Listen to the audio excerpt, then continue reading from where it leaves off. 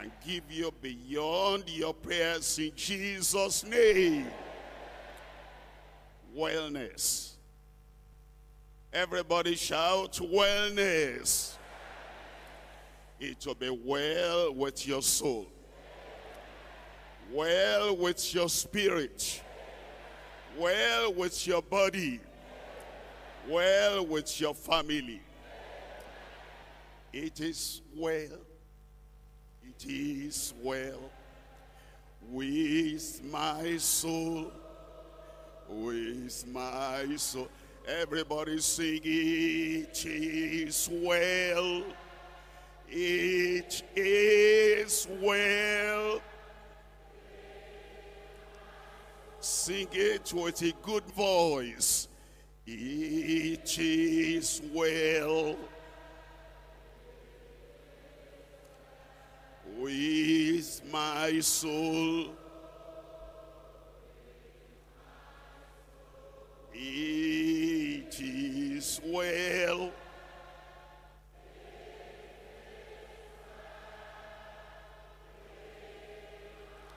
Sing it for the last time.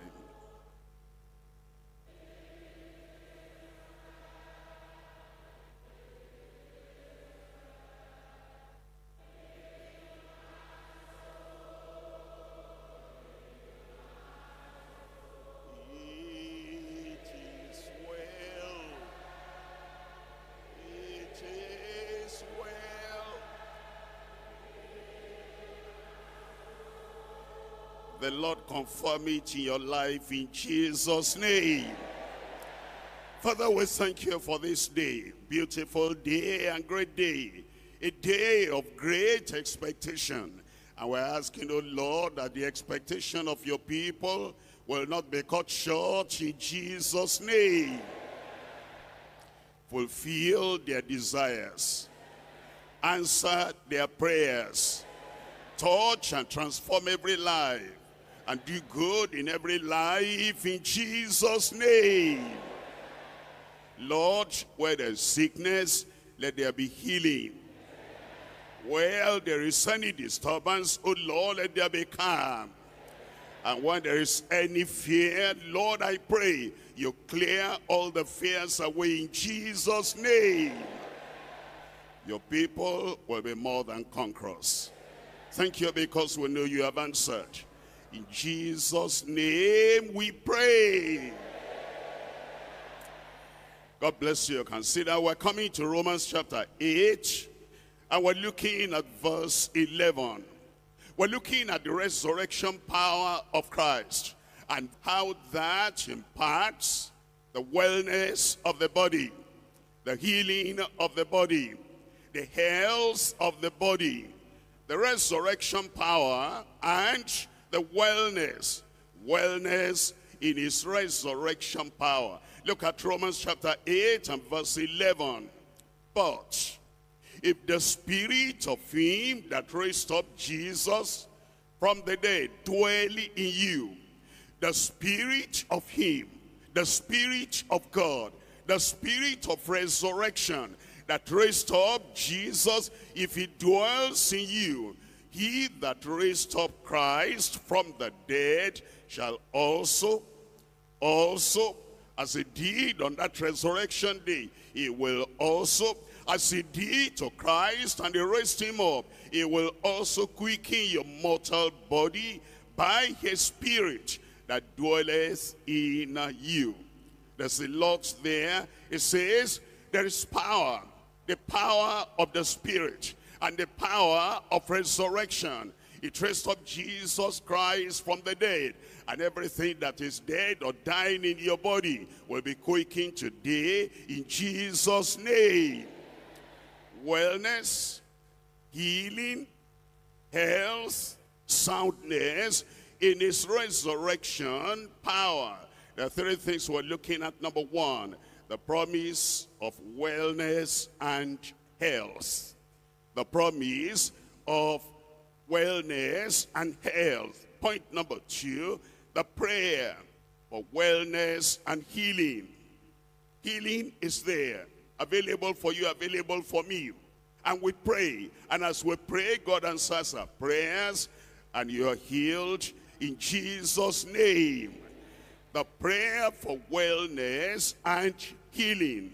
Number 3, the preservation of wellness through holiness. How do you preserve your healing? How do you preserve your wellness? How do you preserve the miracle that God does in your life? Through a holy life, holy attitude, and holy disposition, holy nature, and a life of holiness. The preservation of wellness through holiness. Number 1 is the promise. The promise is yours. It will be fulfilled. It will set you free from every sickness. It will set you free from any predicament in your life in Jesus' name. Let's look at the promise now. Number 1, the promise of wellness and health. We're looking at Exodus chapter 15. I'm reading from verse 26. Exodus chapter 15, verse 26, and said, if thou wilt diligently hearken to the voice of the Lord thy God, and wilt do that which is right in his sight, and will give ear to his commandments, and keep all his statutes. Look at the promise now.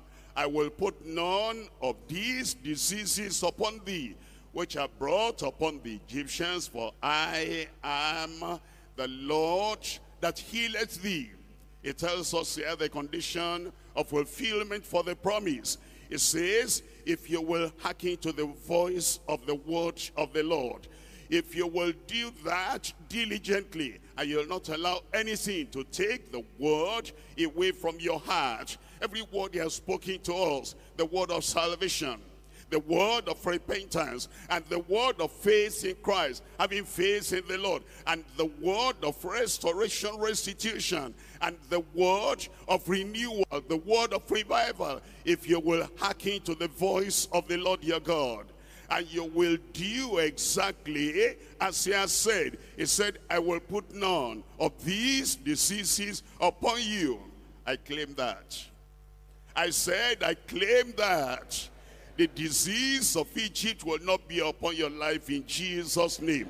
And he said, I am, not I was, not I will be, but I am, even at the present time. I am the Lord that healeth thee. That's the promise he gave to the children of Israel, and that's the promise he's giving to every one of us. Isaiah chapter 53. I'm reading from verse 4. Isaiah chapter 53, we're looking at verse 4. Surely he has borne our griefs and carried our sorrows, yet we did esteem him stricken, smitten of God, and afflicted. Is looking forward to when Christ will die on the cross of Calvary. And he says the purpose is that he will be wounded for our transgression and bruised for our iniquities.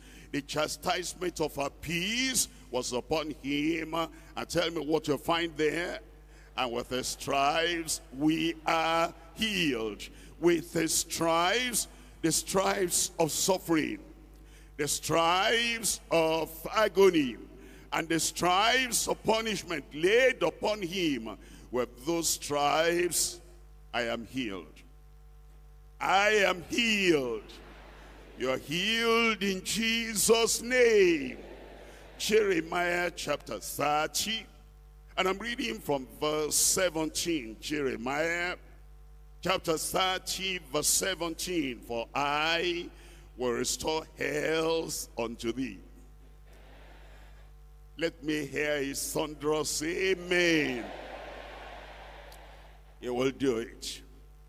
Nothing can stop him. Satan cannot stop him. Evil spirit cannot stop him. The curse of men or women cannot stop him. Anything that happened in the past cannot stop him. Anything around you there cannot stop him. He says, I will. For I will restore health unto thee. I will heal thee of thy wounds. Internal wounds he will heal.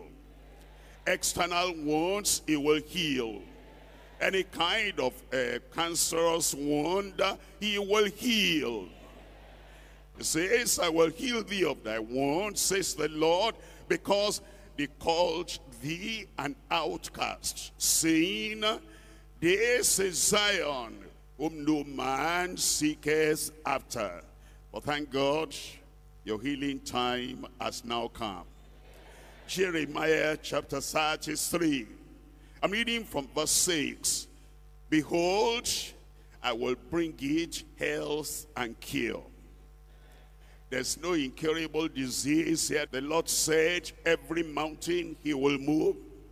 Every sickness he will heal. Every disease he will take away. He says, behold, I will bring it health and cure. I will cure them. I will cure them. Them who? Them where? Them over there. Them in front of me. Them on that other side. I will cure them. And will reveal unto them the abundance of peace and truth. The time is getting near. Healing is running after you. Deliverance is looking for where you're sitting or standing. It is coming. I said it is coming. Be it confirmed in your life in Jesus' name. Matthew chapter 8. I'm reading from verse 16. Matthew chapter 8 verse 16. When the evening was come, they brought unto him many that were possessed with devils, and he cast out the spirits with his word. With his what? He cast out the spirits, tell me with what? With his word. That word is coming to you today. And he healed all that was sick, that it might be fulfilled, which was spoken by Isaiah the prophet, saying, he took our infirmities and he bare our sicknesses. 1 Peter chapter 2 verse 24. 1 Peter chapter 2 verse 24. Who his own self, that's Christ, who his own self, not an angel, who his own self, not a religious man, but Christ himself, who his own self bare our sins in his own body on the tree, that we, being dead to sins, should live unto righteousness, by whose stripes ye were healed. You have been healed. It's now for you to rise and claim that healing is coming your way. Point number 2, the prayer for wellness and healing. The prayer for wellness and healing. The Lord expects us to pray and to seek his face, so that what he has promised by prayer and faith we claim. Look at Psalm 107. Psalm 107. I'm reading from verse 17. Fools, because of their transgression and because of their iniquities, are afflicted. Maybe you've been wondering, why this, why that in your life? Why this in your body? If you check up very well and you dig deep very well to the lifestyle you are leading, you might find out that iniquities abound. You might find out that carelessness, even sometimes, is hygienic carelessness, that we don't take care very well, and because of that, afflictions come. Those afflictions the Lord will take away today. Their soul abhorreth all manner of meat. So sick, they lose appetite, and they draw near to the gates of death. Then they cry unto the Lord in their trouble. That means they pray, and the Lord will take away all those infirmities in Jesus' name. Then they cried unto the Lord in their trouble, in their trial, in their affliction, in their sickness, and the Lord saveth them out of their distresses. How did he do that? Verse 20, he sent his word and healed them and delivered them from their destructions. He did it before, and he says, I am God, I change not. His power has not changed. His compassion has not changed. And his manifestation of majestic miracles, that has not changed. Numbers chapter 21. In Numbers chapter 21, reading from verse 4. And they journeyed from Mount Or by the way of the Red Sea to compass the land of Edom. And the soul of the people was much discouraged because of the way. You see, there are many people that instead of looking at Christ and looking at the Lord, instead of looking at the word of God and the commandments of God, they're looking at the way. They're looking at the roughness of the road, and they're looking at the slope of the mountain, of the way they ought to go. And because of that, they're discouraged. And discouragement pushed them to do something unwholesome. Verse 5, and the people spake against God. Can you imagine? They had done a lot in their lives, and they got them through quite a lot of dangers, diseases, and difficulties. And now they speak against God and against Moses. Think about that. God in heaven had done what no one could do for them. Man on earth, Moses, had done what no other person on earth had done for them. And in the time of discouragement, they spoke against God in heaven, and they spoke against Moses on earth. Wherefore have ye brought us up out of Egypt to die in the wilderness? For there is no bread, neither is there any water.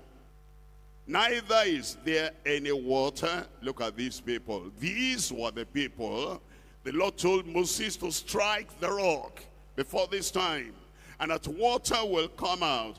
And water came out for them out of the rock 2 times. And now they're saying there's no water, not any water at all. And our soul loathed this light bread, the bread from heaven.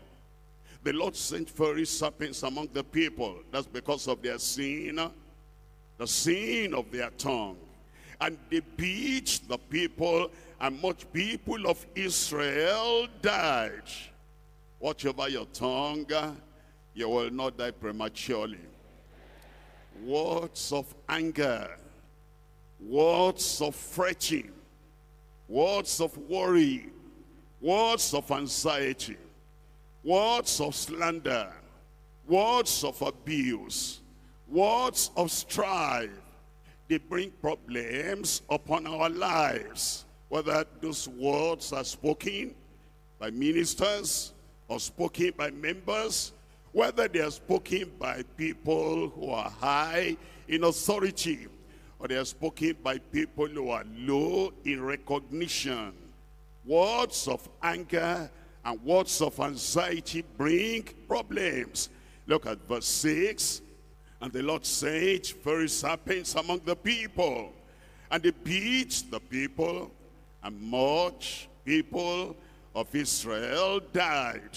Therefore the people came to Moses, and they said, We have sinned, for we have spoken against the Lord. Confession will bring cure. I said confession will bring cure. They said they have spoken against the Lord and against thee. This was not just confession, it was restitution. You see, in our lives, we shouldn't bottle our grief and our guilt. In our lives, we shouldn't hide our guilt. We shouldn't hide the condemnation. Your conscience tells you that your tongue has led you astray. Your life and manner of life has led you astray. You repent and you do the works meet for repentance. You make restitution. And it says, pray unto the Lord for us. They were now asking for prayer. As you're asking for prayer, and prayers are made, they will touch your life. It will heal your soul. It will heal your spirit. It will heal your body. Do I have any amen around the corner there? Pray that you take away the serpents from us. And Moses prayed for the people. And the Lord said unto Moses, make thee a fiery serpent, and set it upon a pole. And it shall come to pass that, tell me, that how many people? How many people today? That everyone that is speaking, when he looketh upon it, shall live. And Moses made a serpent of brass and put it upon a pole. And it came to pass that if a serpent had beaten any man, I'm looking at you, any man. I want to check up who is the any man there. Any man, the low and the high, the newcomer and the old-timers, the men and the women, the young and the old. If the serpent had beaten any man, a worker, a member. If the serpent had beaten any man, full-time, part-time, when he beheld the serpent of brass, tell me, you will live. I said you will live. He lived. Look at Jeremiah chapter 17. I'm reading from verse 14. Jeremiah chapter 17, verse 14.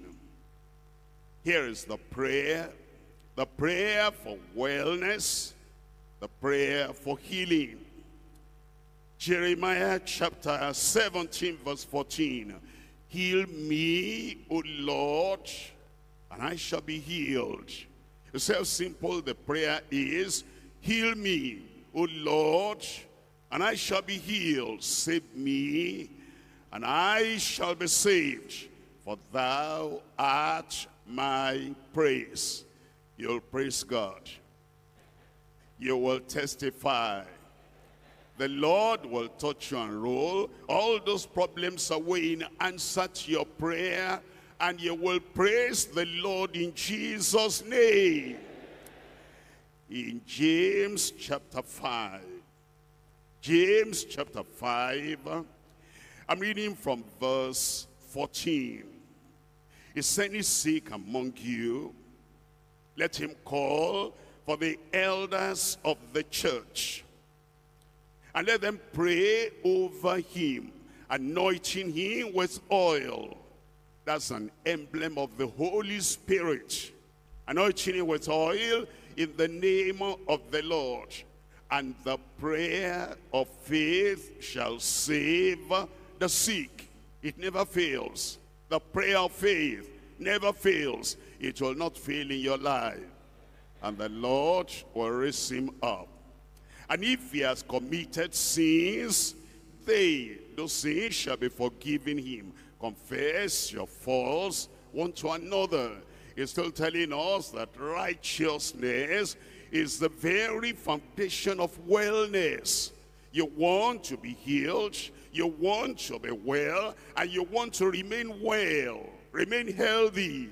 It says, if your conscience convicts you of any offense, small or great, against your wife, against your husband, against a member of the church, against a co-worker, against your company, if the Spirit of God convicts you of any offense, of anything you shouldn't have done, against your place of work, you will confess your faults to the appropriate authority there, and then pray one for another that he may be healed. The effectual, fervent prayer of a righteous man, somebody tell me out aloud, availeth much. It will avail in Jesus' name. Point number 3 now, the preservation of wellness through holiness. The preservation of wellness, of soundness, of health through holiness. We're coming back to Exodus chapter 15. Exodus chapter 15. I'm reading from verse 26 again. And said, if thou wilt diligently hearken to the voice of the Lord thy God, and wilt do that which is right in his sight, and give ear, and will give ear to his commandments, and keep all his statutes, I will put none of these diseases upon thee, which I have brought upon the Egyptians, for I am the Lord that healeth thee. Look at that verse very well. If thou wilt diligently hearken to the voice of the Lord thy God, and then you will do what is right in his sight. What's that? That's holiness.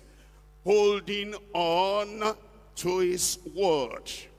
Holding on to his word. When you do that, and you say, that word has been spoken, I will not let that word go, and you hold fast to his word, healing will come to you through the word.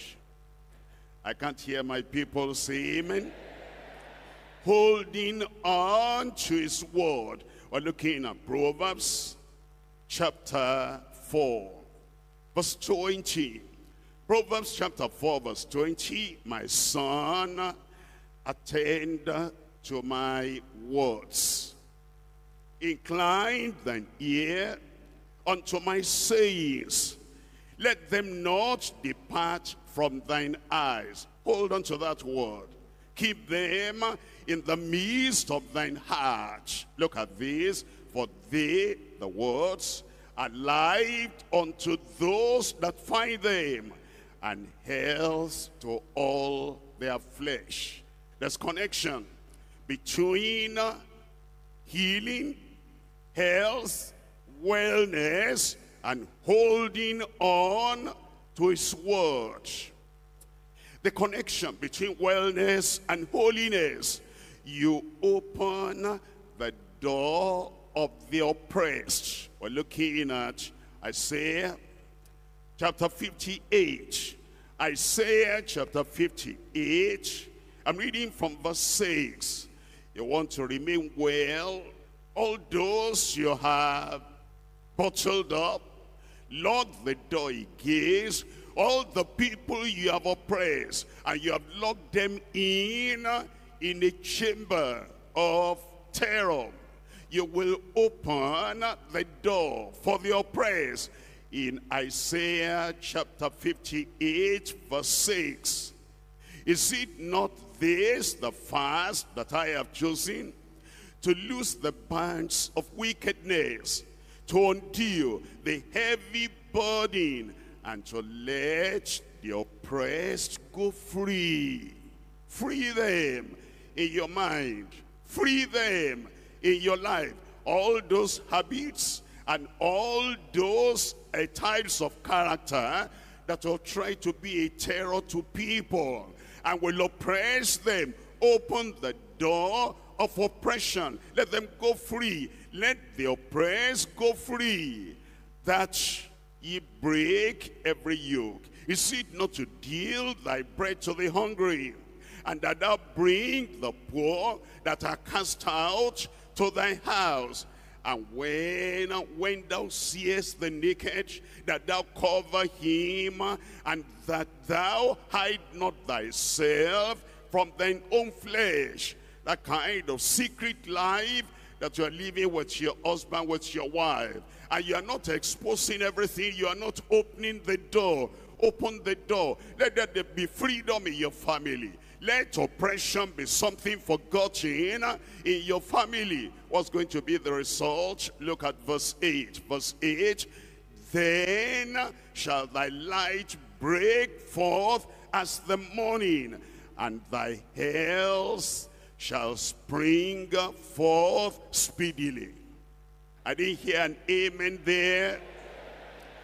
It says, age of holiness, hold on to the word of promise, the word of power, that you will diligently hearken to the voice of the Lord your God, and you will pay attention to that word. And then, oh, of holiness, you open the door for the oppressed, that they will go free. Look to the Lord. Look to the Lord.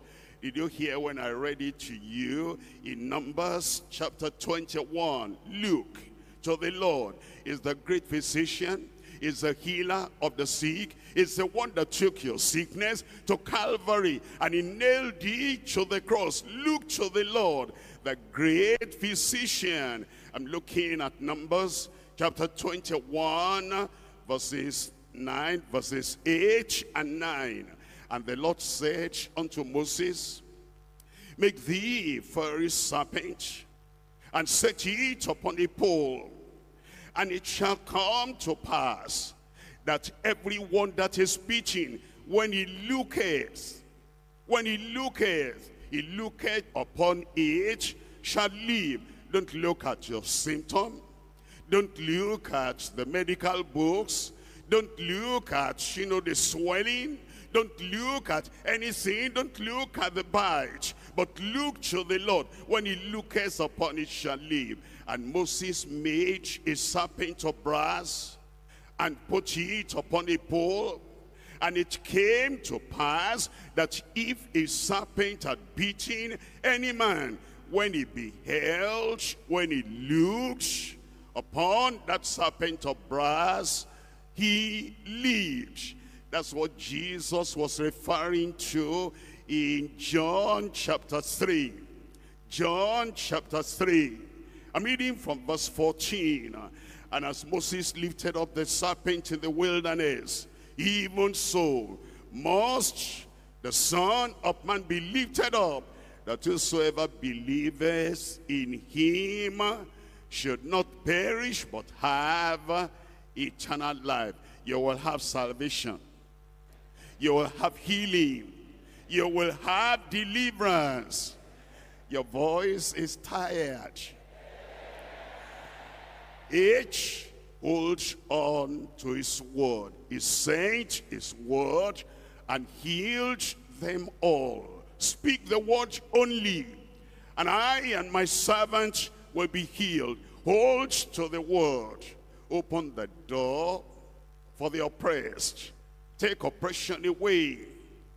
Take all that terror and terrifying character away. Look to the Lord. I intercede for others. Many times, those who are sick, those who are having problems, they concentrate too much on self. It's like, look at my sorrow, look at my problem, and look at this, and self-centeredness will come in.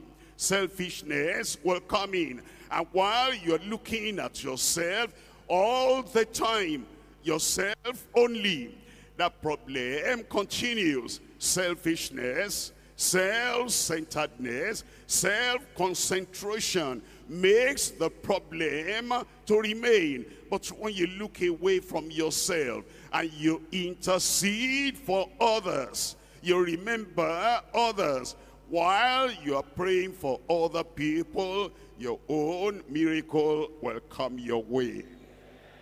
I said your own miracle will come your way. Intercede for others. We're looking at Job chapter 42. You know the problem that Job had? Boils all over the body and pain all over the body. And there were arguments and discussions here and there. But the healing did not come with argument. Look at verse 10, Job chapter 42, verse 10. And the Lord turned the captivity of Job when he prayed for his friends. The Lord turned the captivity of Job, healed the sickness of Job, took away the infirmity of Job when he wasn't looking at himself, or praying for himself, or mourning, or being sorrowful because of his condition. When he prayed for his friends, also the Lord gave Job twice as much as he had before. Intercede for others and name him as your physician. Name him as your physician. Is a great physician, and he has healed many like you. Whatever problem you're having now, whatever challenges you are going through now,